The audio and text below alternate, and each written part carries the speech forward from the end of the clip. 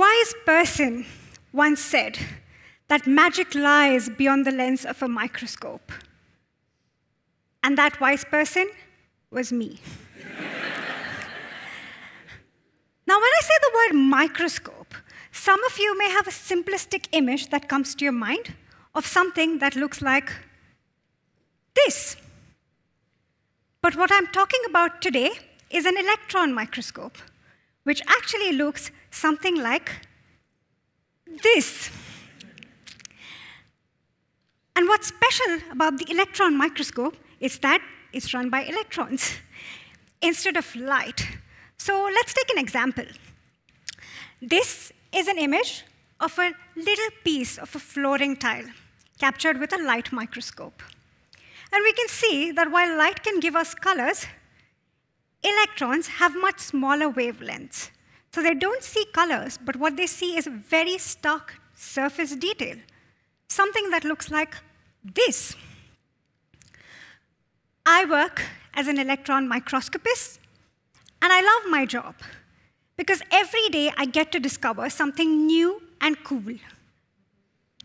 And just like that, I have discovered what I like to call Jayanti's 3 laws of everything seen under the electron microscope.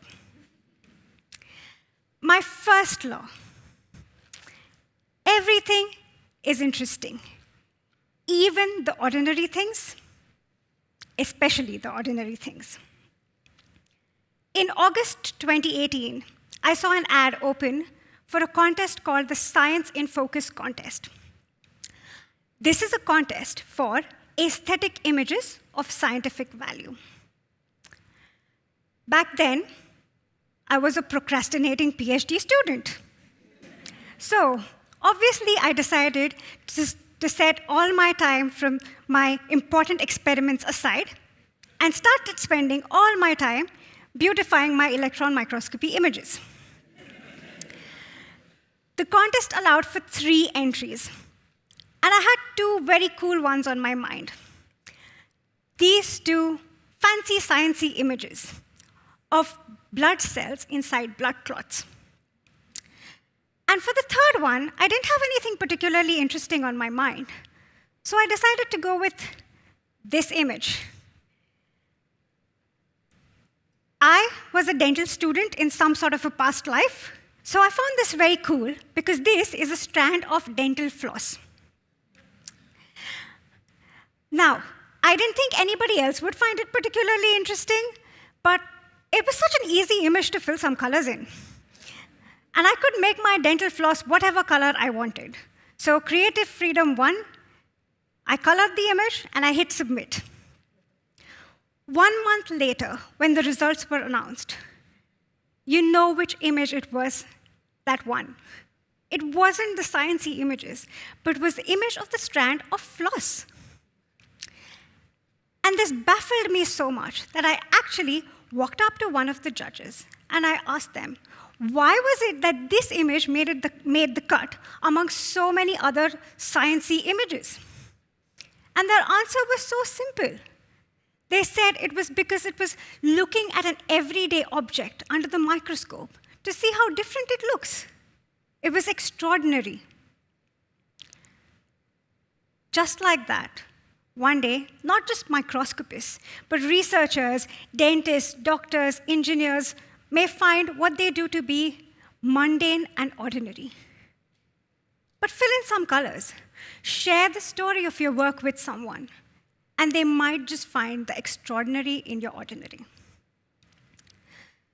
Now comes my 2nd law. Everything is beautiful, even disgusting and yucky things like dust and bacteria. Because that is what dust looks like under the microscope. But hang on, it's not ordinary dust, because why would I put ordinary dust under a microscope? It's special dust. It's a material called fly ash, which is often used in engineering applications. And maybe it doesn't look very beautiful to you, but let me zoom in.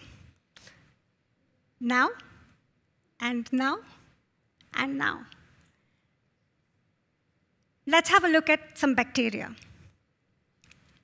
That's what bacteria looks like. And let's zoom into it. What do you think? Beyond graphs and equations and the things that are considered to be typically boring lies the visual of science that microscopy offers. And we can see that when we zoom in enough, the things that we consider typically disgusting or yucky actually have the potential to make it to art galleries. Which brings me to my third law. Everything becomes valuable when science meets art. I have a dear friend called Mumu. Mumu was a procrastinating PhD student just like me. One day, she decided to embark on her own journey of procrastination. She took one of her electron microscopy images, this image, which is an image of some tiny components of a single bone cell. She decided to get creative with it, and she filled in some colors of the theme of Van Gogh's Starry Night. And the outcome looked something like this. She called this image the tiny universe. Just like stars in the galaxy, a little universe within every cell of our body. And just like that, I've got all of you interested in what's inside a bone cell. And this is something you would have never thought of unless you decided to go down a rabbit hole of some lengthy academic works. So, very cool images, very cool stories of me and my friend Mumu. But surely, Mumu and I aren't the only microscopy science nerds trying to digress our way into the arts. So let me introduce you to the very first microscopy nerd who was trying to make it as an artist. His name was Robert Hooke, and he lived in the 17th century. And back then, there was no Photoshop, unfortunately. So he had to illustrate everything that he saw under the microscope with his hand. He took all of these illustrations and he compiled it into a book, which he called Micrographia. Not microscopia, Micrographia, which means he was referring to not the science, but the art that he had derived from the science of his observations under the microscope. So now we know that microscopy science nerds have been existing from the 17th century up until the 21st century. But that made me think, what about people from the arts or creative backgrounds? What did they think of the visual of microscopy? So I decided to have a chat with a colleague, Anastasia. Anastasia is a senior lecturer at the QUT Faculty of Creative Industries. And she's diving deep in the subject that I'm really interested in the subject of visual communication. What she found through her work of placing scientific imagery in an artistic setting was that certain images made with an electron microscope can have aesthetic value apart from scientific documentation. Let's see an example. This is an image of an evaporated droplet of water, captured by an electron microscope and transformed by Anastasia's creativity. Now, without making a quick judgment of how much of this is science or art, let's look at it for what it really is. It's a tool for public engagement. We may think that science and art are too far apart to meet, but weave them in together, and it forms the very thread that connects the scientists and the non-scientists. Learning is at its best when we are curious and our emotions are engaged.